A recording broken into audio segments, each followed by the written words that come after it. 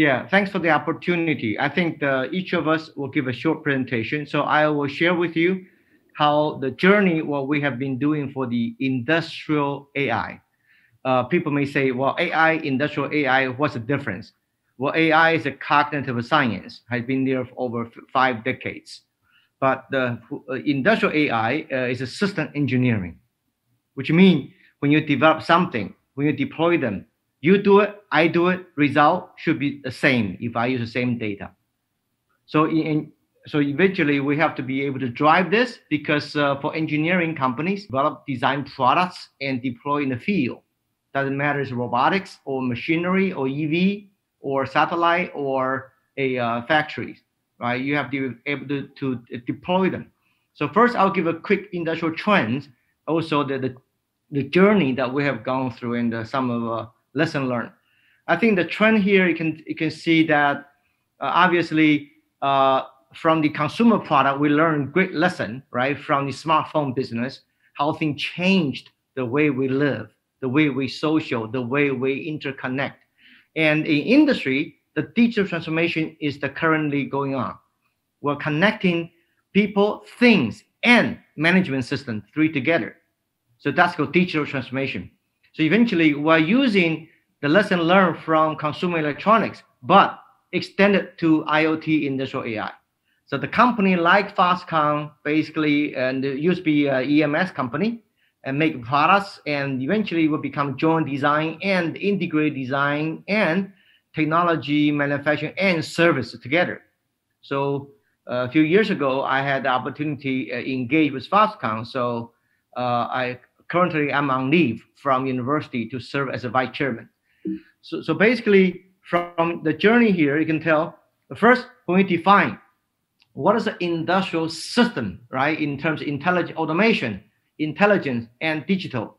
Well, automation is to the system to do people don't want to do, like boring, dirty, dark, right?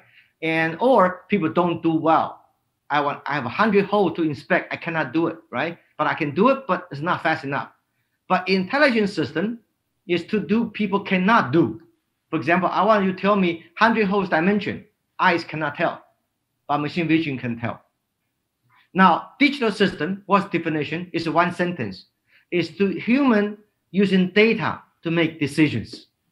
Today, most of us still using experience to make decisions. So obviously, we have a journey to give that infrastructure to do it.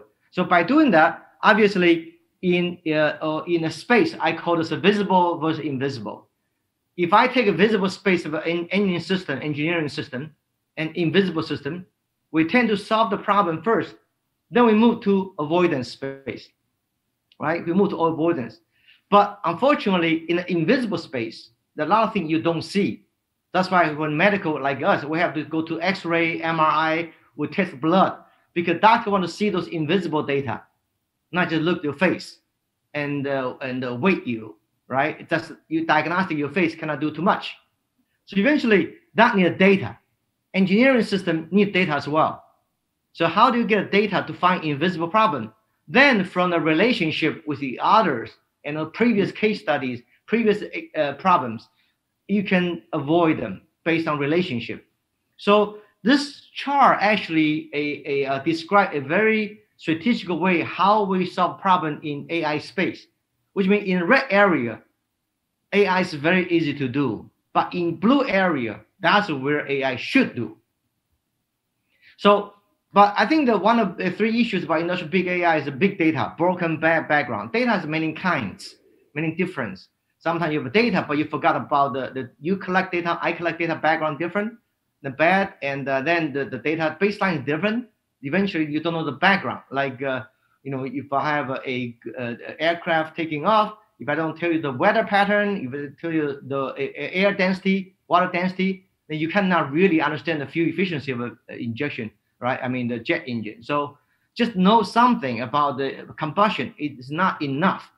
So we need to understand the background. So we have a company have a lot of data, but sometimes when they collect it, they forgot to label them, the background.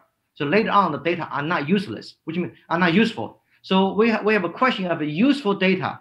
What's the usable data? Data are useful, but not useful because you did not label them properly. Like blood donation, blood is useful, but if you have HIV or other disease, the blood is not usable. So whatever. So eventually, the data quality is very important because when we collect data from the field, we first have to evaluate if data can be diagnosed, detect something, then can be useful to diagnose something, then can be useful to predict something. So we have to do analysis, make sure data quality is good, useful, and usable. That's the first step normally we do, right? So we have lots of data. Now, how do you do data useful and usable? And then tool, AI, like I said, is a cognitive science. It's been there for a long time, and many good success, the cases, but also has some barrier and constraints that people they cannot depend on it. So eventually, industrial AI, we need to have a systematic approach. You do it, I do it, the same data set should be the same. So we can use the history data to train the system continuously, rather to depend on the system recalibration, et cetera, et cetera. So that's a very different perspective. For example, in the traditional system, we depend on expert. Then expert system, we use our rule. Eventually, a training system, AI, we train the system, but sometimes we have to recalibrate. But industrial AI should be dynamically retrain them based on the peer similarities and based on the previous cases. So I don't have to retrain them. So eventually, there are many tools in the McKinsey report. I also served as senior advisor to McKinsey before, so there's a lot of tools we use. But if you look all the tools here, and not just about deep learning, you have many good tools. We can categorize them, compare them, like a random forest. It's very useful when you don't have enough knowledge. But if you don't have a good domain knowledge, sometimes the high dimensional space, you cannot solve it. So this table gives us a very good chart. Now, in Foxconn, when we do the journey, I'll quickly go through this. It's like we have 5G and semiconductor, EV, and AI. And we have a three-step journey, 1.0, 2.0, 3.0. Eventually, that three journey, we want to have an EV, digital health, and robotics as a major driver industry. Then AI, semiconductor, and 5G, 6G, our core technology. So that's where we are. And so eventually, we have lots of data. For example, we have 125,000 machine tools, 80,000 robots. So these are the great data-rich environment for us to take them and to use it to prove we can do it internally before we serve other companies, right? So this is our backyard opportunity. Our backyard have lots of data. So eventually we say, hey, well, machinery, we can predict before downtime, we can analyze why, then we can avoid other systems before things happen. So we call worry-free system. So based on this philosophy, we developed called the Lighthouse Factory, right? So we turn the lights off, not because we did it on purpose, because we want to worry-free. Worker don't have to worry about quality. So we're building right now we build 10 more, right? So we have already 7 and 10 more.